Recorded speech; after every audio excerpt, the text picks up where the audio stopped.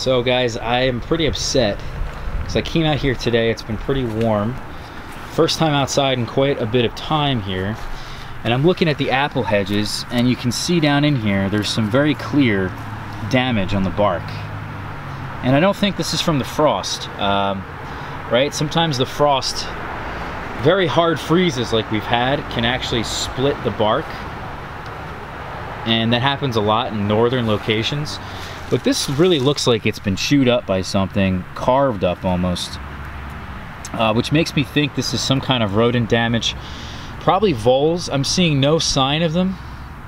I don't know if they're going to come back. I don't know if they're going to make a permanent spot here in this location. It seems like they've only gone after these apple trees that were covered with no mulch at the time. I had no straw on them until about 30 minutes ago.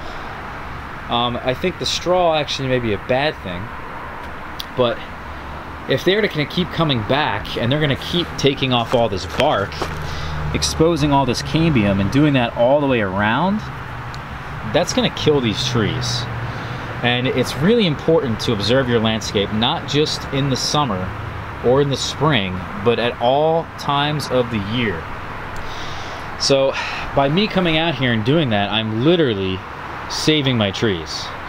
So what I need to do now is find out what kind of product I can get that's easy and efficient and cheap to use to put around these trunks to then protect them from rodent damage. It seems like these guys are getting hit the hardest. For whatever reason, they like the apples more than other trees.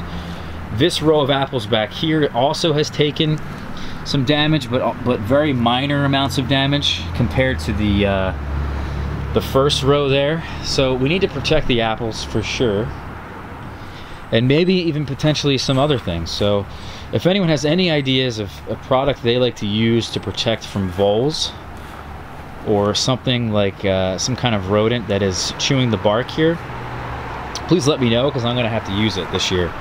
I know you can get some tree tube which you wrap around the trunk, which then protects it from that kind of thing. There's also, I think, some paste or something you can put around the trunks. Maybe even you can paint them. I can't remember exactly. I should know, because I've seen this kind of product talked about so many times. But if someone has a really great recommendation, please let me know down in the comments below. Anyway, it just really stinks, but it is what it is, and this is just something you guys got to deal with if you're gonna have an orchard. So anyway guys, thank you so much for watching this one, and I'll catch you for tomorrow's video. Take care.